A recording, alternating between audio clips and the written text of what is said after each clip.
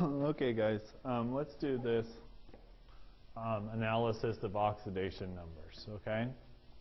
So the first thing you want to know is that for ions, like these two compounds are, or these two particles are,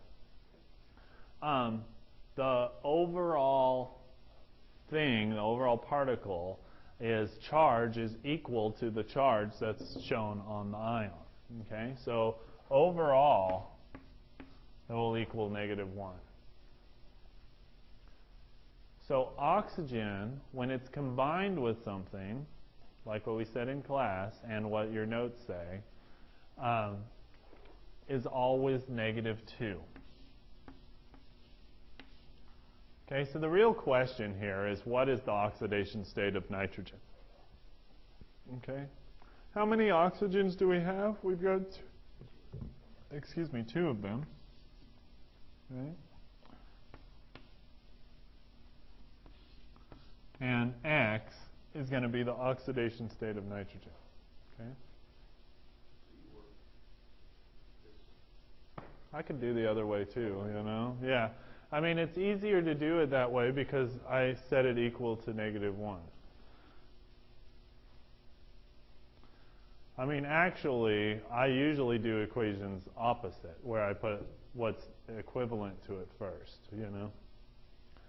But anyway, so let's just algebraically manipulate this. So we're figuring out what X is, right? So X minus 4, because 2 minus 2 is -4, equals -1. And then when we pull that over, or we add 4 to both sides, right? 4 minus 4 is 0. -1 plus 4 is +3. So the oxidation state of nitrogen in this compound is +3. Okay? If you're doing it any other way, you're making it way harder than what it has to be. Okay? So overall, this thing is -1 charged. Oxygen's in it, right? So those oxygens have a -2 charge. There's 3 of them, right? Add that to whatever N is. Okay. So now what do? X minus 6 equals -1. Add 6 to both sides.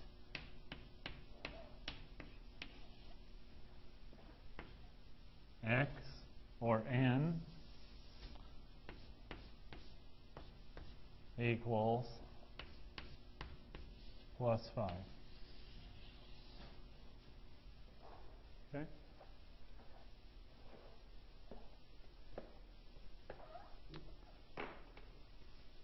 This is when people start coming and seeing me too. And as you can see, today's the first day I really have had people come and see me this term. You'll see, if you go look at the videos, how many more there are now until whenever, but before that. Because people are like, every class is a blow-off until this class, you know? And people think that it's going to be a blow-off until the end of the first test, and then the beginning of the second test, you know?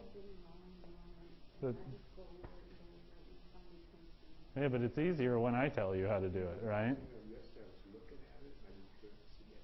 Yeah. What about now? Mm-hmm. Well, yeah, you got to know algebra before you come and do this class. You know, that's the thing. That's what I find most people are struggling with, is that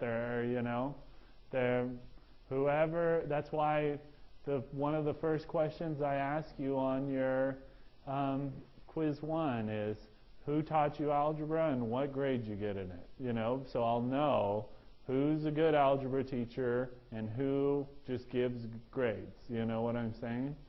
And it's a very fast-paced course, yeah. Are we cool with this? Are there any questions? Can I cancel it out or shut it off?